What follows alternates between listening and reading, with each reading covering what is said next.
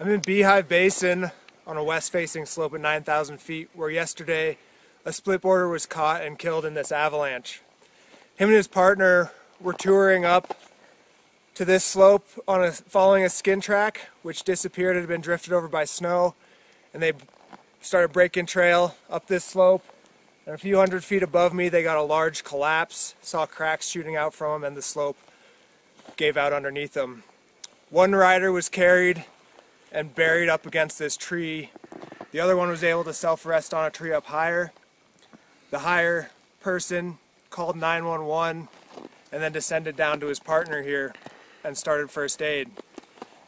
Big Sky and Gallatin County Search and Rescue walked in from the trailhead and started a heli rescue. The rescuers got on scene and continued with first aid, and they were doing CPR when the helicopter short-hauled the victim out to Big Sky Fire and Life Flight, and he was later transported to the hospital where he died from his injuries. I'm at the crown of the avalanche, a couple hundred feet up from where it was triggered. It broke about 400 feet wide, averages 2 feet deep, and the slope angle here is 40 degrees.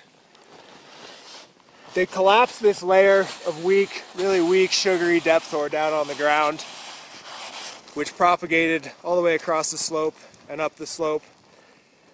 And last week, about 6 days prior to the avalanche, this area got 3 feet of snow, equal to almost 3 inches of snow water equivalent, so a huge load that weak snow is unable to support.